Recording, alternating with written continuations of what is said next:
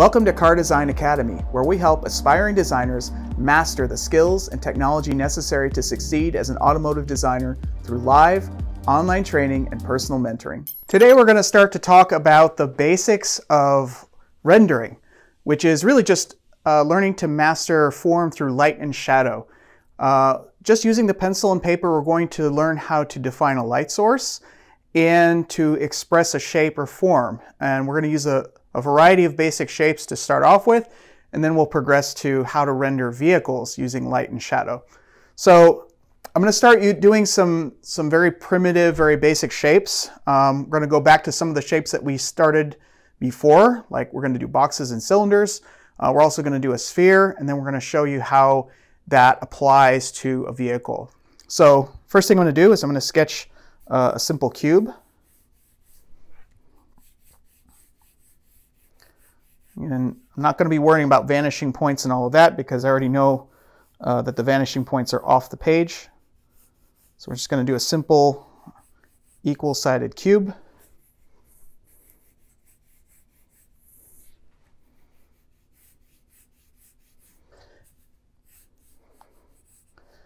And now we're going to define a light source. And let's say the light source is coming in from the upper right.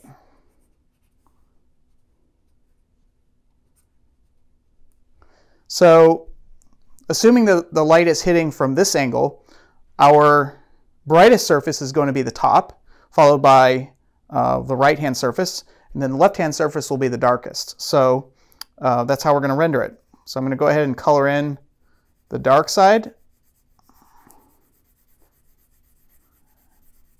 This will be the side that's in shadow. And then we'll make the right side also in shadow, but less dark.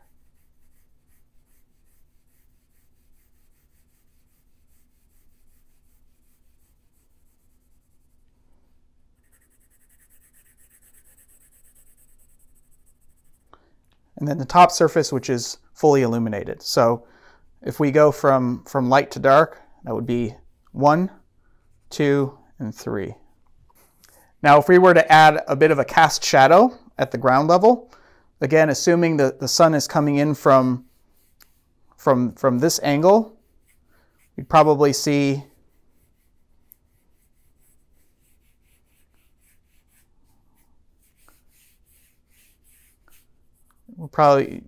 something like this. So if I just trace the path of the sunlight, I'm going to get a shadow something like this.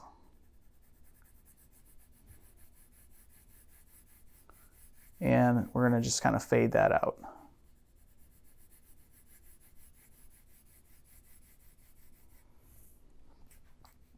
Give it a little bit of atmosphere. So you can make the shadow point in whatever direction you want, depending on where the light source is heading. But if you want to have that shadow be consistent with the direction of the light source and get that nice ground read, a cast shadow is a great tool to do that. So the next thing I'm going to sketch is a cylinder. And a cylinder is really much more similar to the body of a vehicle because it has that rounded shape on the side, but it has kind of a sectioned off front and rear. So we're going to start with a basic cylinder. We're going to draw some ellipses. So we're going to first kind of set the path of the cylinder. And we'll set the major axis.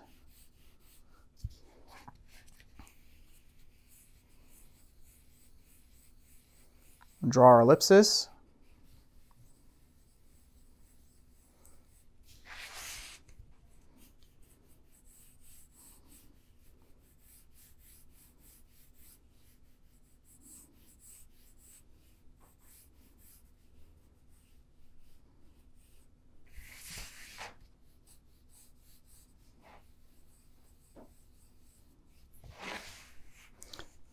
So if we're going to render this cylinder, and we have the light source coming in from the same position,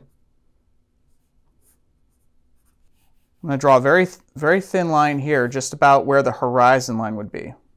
If we're just trying to express a simple form, we're going to be looking at the ground and the sky. So if you think of every object being a mirror of its environment, then you're going to see a representation of that environment in the object as reflecting the ground, the horizon, or the sky. If we're doing this as a non-glossy surface, then we're just going to simply shade it in a gradation. We'll just like build it up slowly.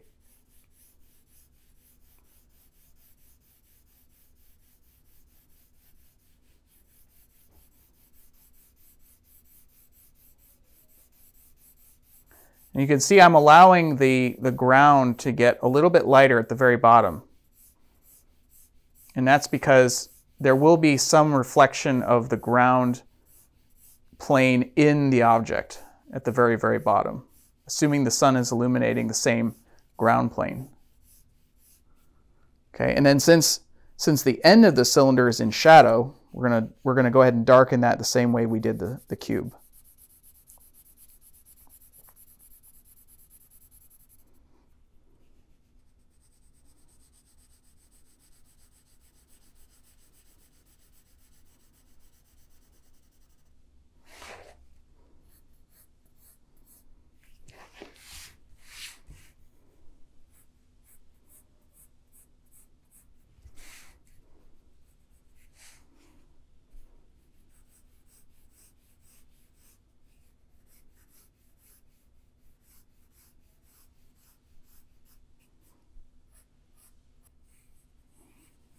I'm just drawing a little bit of a cast shadow to help ground the object.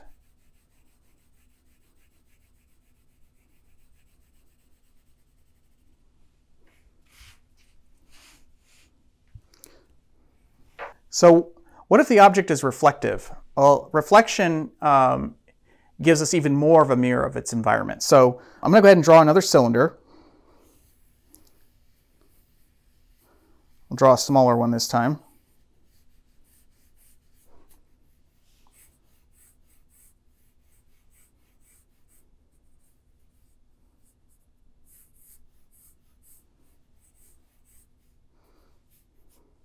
And if you remember, we have a horizon, a sky, and a ground. So we're going to have our sky tone, our horizon, and the ground. Only this time, because this is a mirror of its environment, we're going to see a really hard line representing the horizon. And then slowly get lighter as we get closer to the very bottom of the cylinder.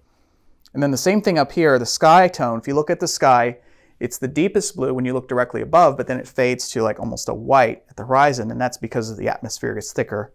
So we're gonna fade from a deep sky tone to a light horizon.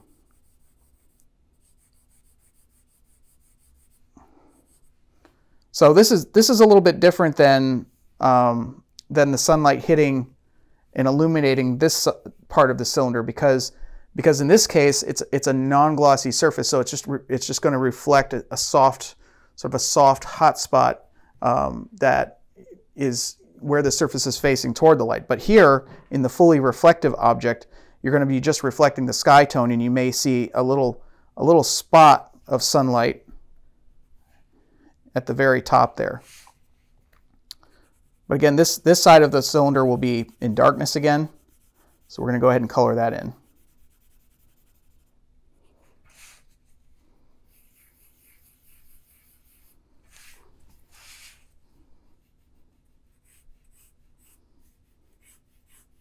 So the next shape we're going to draw is a sphere, and a sphere has no hard edges whatsoever. So a cylinder, cube is all hard edges.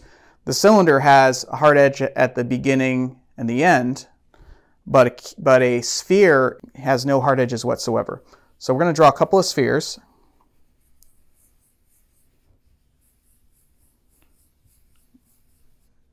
Again, with the same light source.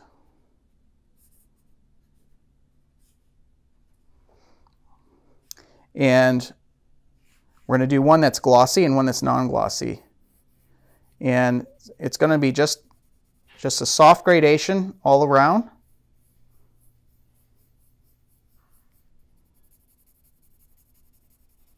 We just build it up slowly.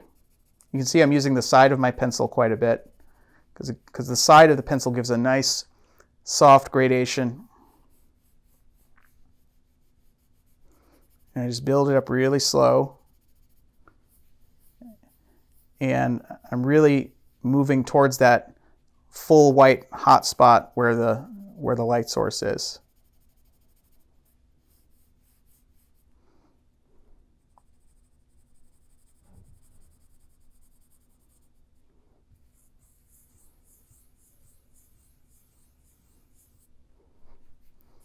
Then we might see a little bit of a cast shadow on the ground here. Now if we're going to do a fully reflective sphere, now I'm going to have a much more defined horizon line. You can see if we're looking down on the sphere, the horizon will be more elliptical. So we're going to start with the hard edge of the horizon, and then slowly fade to a slightly lighter tone at the very bottom. Again, we're going to build this up very slowly. And then we're going to see a sky tone that's at its deepest point directly above. We might see a little sunspot there.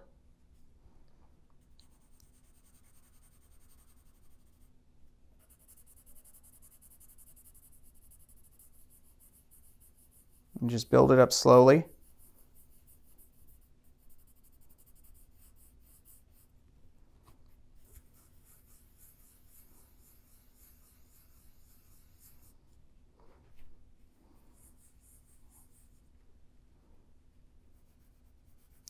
Do our ground shadow.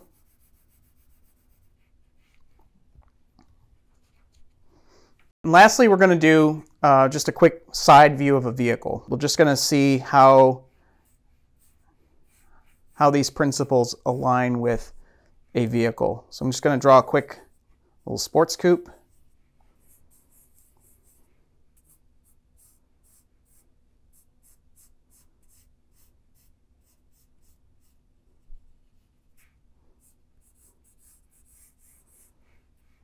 And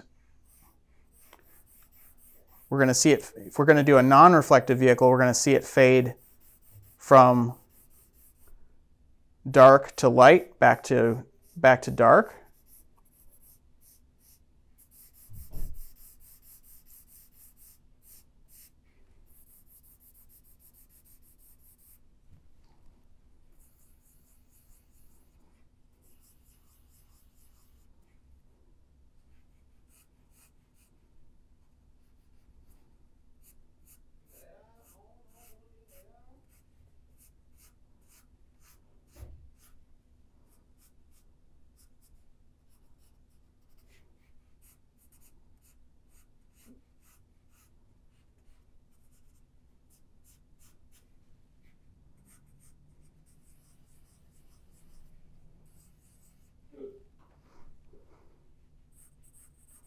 But then if we wanted to make it more reflective, we just put a hard edge through the middle, add that really hard horizon line,